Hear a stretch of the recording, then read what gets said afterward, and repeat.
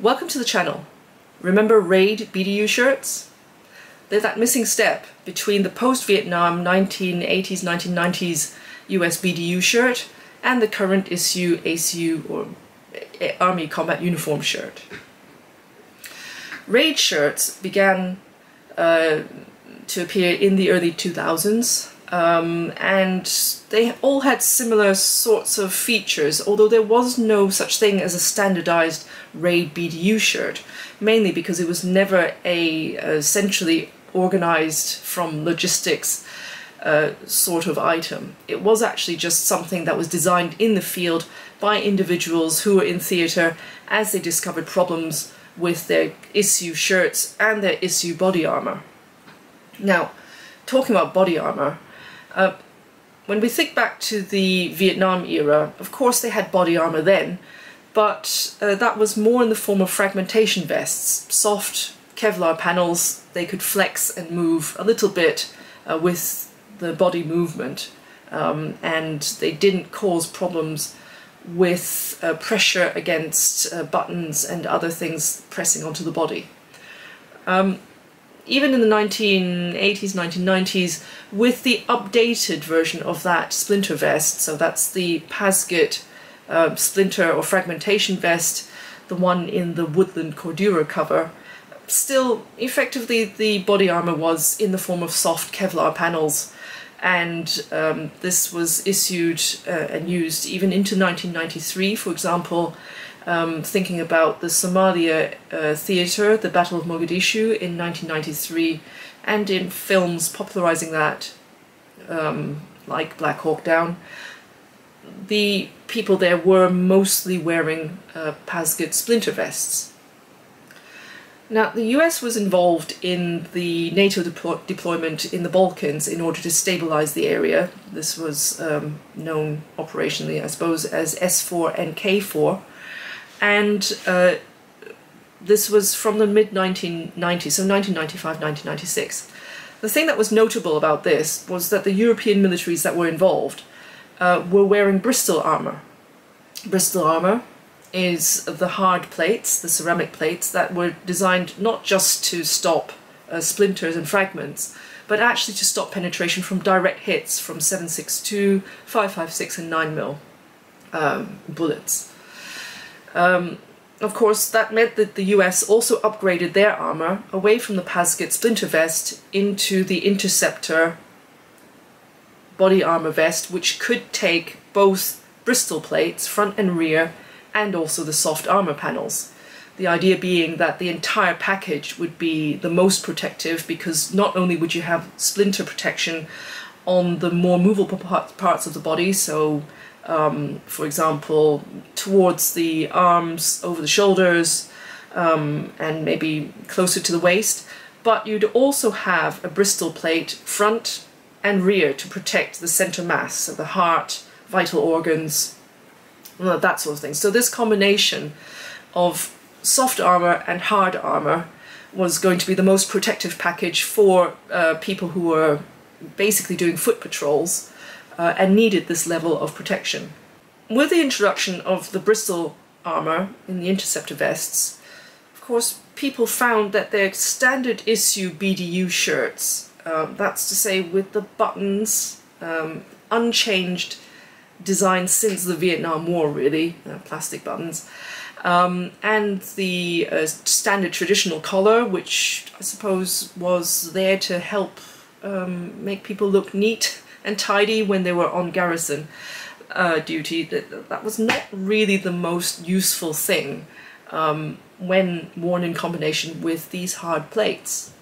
And so if you fast forward to the early 2000s, and that's the War Against Terror deployment, that was a rush deployment in 2003, the American logistics infrastructure was not actually prepared to deal with the demand of such a large deployment all straight away, with people all needing personal equipment in large scale. And so what happened was that people got given allowances to go and purchase their own gear. as they needed it if they were going to be deployed in theatre. This wasn't just in the US, but also in the UK. People actually did get an allowance to buy their own stuff. And with that level of personal equipment, so moving away from standardization, came the realization that actually if you already had different equipment for other requirements, maybe your own socks or your own, I don't know, canteen, Nalgene, you know, bottle, pouch, whatever, then why not also change aspects of your uniform? That's to say, the really uncomfortable ones. And so people actually started experimenting. They took away the worst parts, that's the buttons that pressed so hard against their bodies when they wore the hard armour that they were actually getting sores and bruises, and you know, putting on vests the next day was literally like punching a bruise over and over and over again, and it was actually causing the sorts of problems that, you know, meant people were not really able to deploy. So there is no such thing as a standardized RAID BDU shirt because different people experience the problems differently, but there were similarities across the board. So I've got with me here a Vietnam era jungle jacket, bit of a classic, that one, 4-pocket design, and I've got here with me a RAID BDU shirt, RAID BDU style, because this was actually manufactured after, but incorporates many of the most popular designs. Sadly, I haven't got one of the 1980s original shirts, but I think the Vietnam shirt is similar enough in all the important ways that it can serve as a good model and a good comparison. So what sort of features were to be found in these RAID BDU shirts? Generally speaking, they'd modify the collar. I mean, if you were going to wear a Bristol body armour vest, it would probably come up right up to the neck, almost to the neck. There was an additional neck protector so that you wouldn't feel choked, I suppose, but it would be coming up quite high. There was no need to have this style of collar, which probably looks neater, much more traditional, when you're just on, you know, at the barracks or something, but a little bit useless if you actually had to wear all this body armour, and it was actually better to have some material around the neck that meant that if there was any cordura that might be quite uncomfortable, it quite rub against the skin quite a lot, especially in hot environments, then having a bit of fabric from the shirt to mitigate that was actually quite nice. And what they would do is they would also add a little bit of Velcro over the top, so you could actually go all the way around. They call this a mandarin collar. The fabric would stand up and it would automatically help to protect the neck area. Another thing they did, generally as a rule of thumb, the buttons would be gone. So looking at the Vietnam shirt, and this was the same on the 1980s BDU shirts as well, you'd have buttons running all the way up the body. So here we have 4, and there's I think a further one up top, and these were quite large, fine, but they also created problems, especially on the upper chest area. When you had hard armour pressing against that, that was hugely uncomfortable. And so on the RAID shirts, that was gone, and it would often be replaced with a central zipper, like so, because that caused fewer problems. It was less of a pressure point. It was just one seam running up, and that was fine. On the same theme, the chest pockets, which in the earlier shirts were closed with buttons, 2 buttons each, just like the Vietnam shirt actually, these were also gone. I mean, the presence of 5 pressure points in the upper chest area, exactly where the Bristol armour probably pressed against the body, was too much to bear. And so on a RAID shirt, what you would find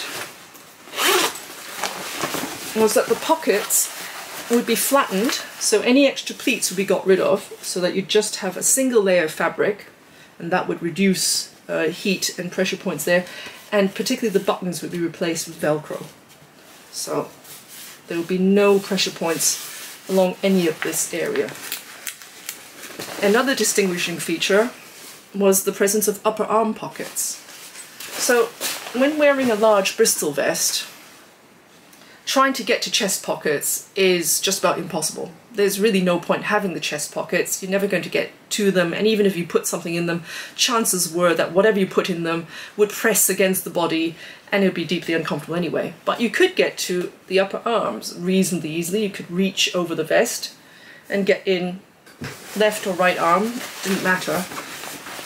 But that made these upper arm pockets far more useful even than the lower waist pockets, and often, in this one, the lower waist pockets have been kept, but often in order to find material from somewhere, soldiers would actually take the lower pockets off, and they would actually just put them on the arms, and that was it.